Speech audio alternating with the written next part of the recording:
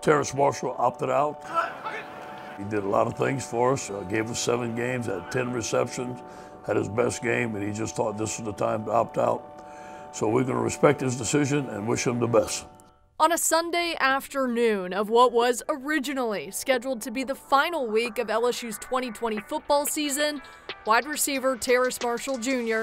declared for the NFL draft, ending his time as a Tiger with 106 catches, over 1,500 yards, and 23 touchdowns, tied for 4th all-time in LSU history.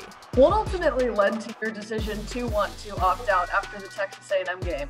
Man, just talking to my family, talking to my agents, and me just, praying to God. I feel like, I did everything I could, and man, I was just going through injuries and stuff. And then I knew also, what type of season it was. There was a lot going on during that year, but not just on the field, off the field, obviously. So all of that played a part in my decision. And I just feel like, it was the best decision for me, to get ready for the next level. The decision was not an easy one, but one that was strictly business. It was hard, but he's still the go-getter. Self-motivated. He hasn't stopped.